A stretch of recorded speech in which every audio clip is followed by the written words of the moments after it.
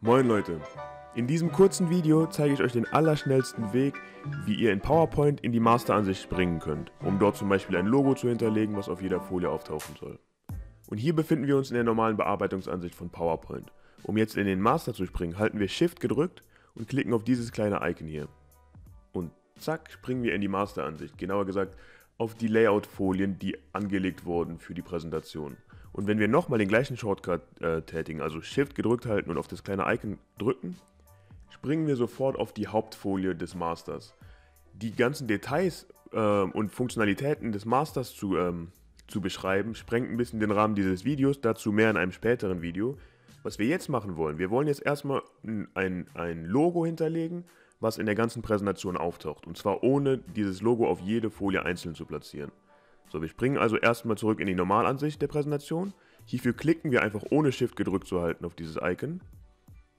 Da sind wir zurück auf unserer Folie und hier haben wir jetzt ein Logo hinterlegt und das wollen wir auf jeder Folie platzieren. Und wir wollen das nicht Folie für Folie machen, sondern wir klicken auf das Logo, Steuerung C, um es zu kopieren, halten Shift gedrückt, springen in den Master und können jetzt auf diesem Layout hier Steuerung V drücken und das Logo platzieren.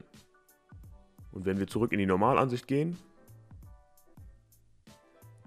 seht ihr hier ist das Logo, da ist das Logo, da ist das Logo. Jetzt haben wir das Logo wirklich mit einem Klick auf jeder Folie platziert.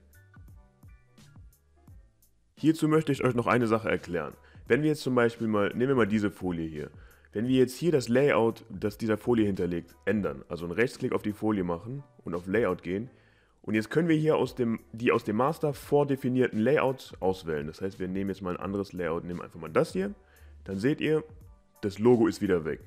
Und woran liegt das? Dazu springen wir mal in den Master, halten Shift gedrückt, klicken auf das Icon. Das liegt daran, dass wir das Logo nur auf diesem einen Layout platziert haben. Das heißt, entweder wir platzieren das Logo jetzt nochmal auf diesem Layout oder wir klicken nochmal Shift und auf dieses Icon und springen auf die Hauptfolie des Masters, auf das Mutterschiff quasi und platzieren hier das Logo. Weil wenn wir das hier platzieren, ich mache nochmal Steuerung Z, um das rückgängig zu machen, dann achtet man, was hier passiert, wenn ich das Logo hier oben platziere. Füge das Logo ein und jetzt wird das Logo auf jedem Layout des Masters platziert. Das heißt, wenn ihr auf der obersten Folie, auf der Hauptfolie des Masters etwas platziert, dann taucht das auf allen Layout-Folien in der Präsentation des Masters auf und auch auf jeder Folie in der Präsentation.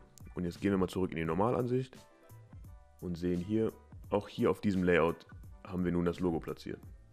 Wenn euch dieses Video gefallen hat und vor allem wenn es hilfreich für euch war, hinterlasst doch gerne ein Like und ein Abo für unseren Kanal. Und wenn es euch brennend interessiert, wie der Master funktioniert, wie die Funktionalitäten des Masters aufgebaut sind und was man wissen sollte, dann schreibt es auch gerne in die Kommentare. Wir sehen uns im nächsten Video. Ich bin Ralf vom Slide Campus und helfe dir, PowerPoint zu meistern.